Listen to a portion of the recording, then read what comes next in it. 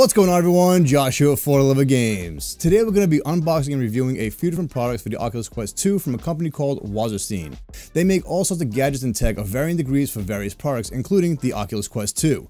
They sent me all the accessories they make for the Quest 2, and to be completely honest with you, I'm really excited for this one in particular. I'm going to be reviewing every item they sent me across 2 videos, so make sure you subscribe so you don't miss a second part. Oh, and for full disclosure and transparency, Wasserstein did send me these products for the purpose of this review, so let's get right into it. The first products we're going to be taking a look at are this Elite style head strap and this 5000 mAh battery pack. So let's just get started with the battery pack.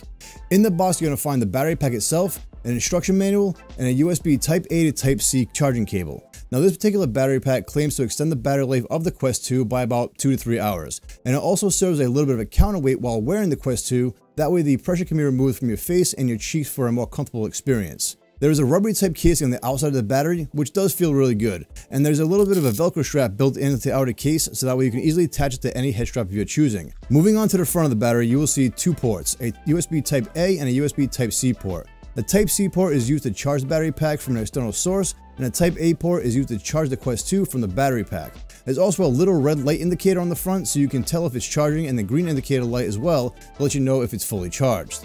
I've been using this battery pack for about a week now, and honestly I can say that it holds up to all its claims. It's small enough to get out of your way, but also powerful enough to supply upwards of 3 hours of additional playtime. As far as the counterweight, it does the job. It's heavy enough to act as a proper counterbalance for the Quest 2, but it's also light enough that you don't even notice it, which is a good thing. All in all, if you're looking for a way to extend the battery life of your Quest 2, this is a pretty good option for about $24 to $30. So if you're in the market for a battery pack, this is definitely a good option. But now, let's move on to something that is not so great. This Elite style head strap is honestly just okay in my opinion. It's not bringing any groundbreaking innovation, and it's not really bringing anything to the table as far as comfort goes. And the unboxing experience is less than stellar. Once you open the package, you are greeted with the head strap being completely disassembled, which to me is an unsatisfactory experience. It's not some assembly required, it's all assembly required. And once you start putting it together, you really start to see the flaws in the product almost immediately. The top and bottom rails for the back of the head strap are really difficult to get together and line up. You really have to use a lot of force to get them to fit correctly, and even then I couldn't line up the dots completely, even after forcing them into place. I felt like I was going to break it just putting it together. Getting the side rails together was much of the same, with it being a 3-piece assembly.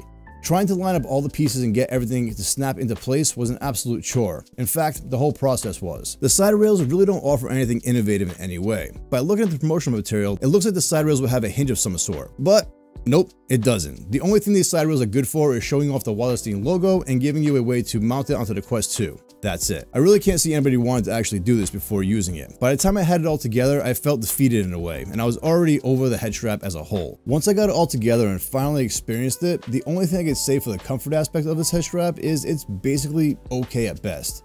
The leatherette covered padding does feel good while handling it, but once it's on your head, it does an inadequate job of providing any sort of meaningful comfort.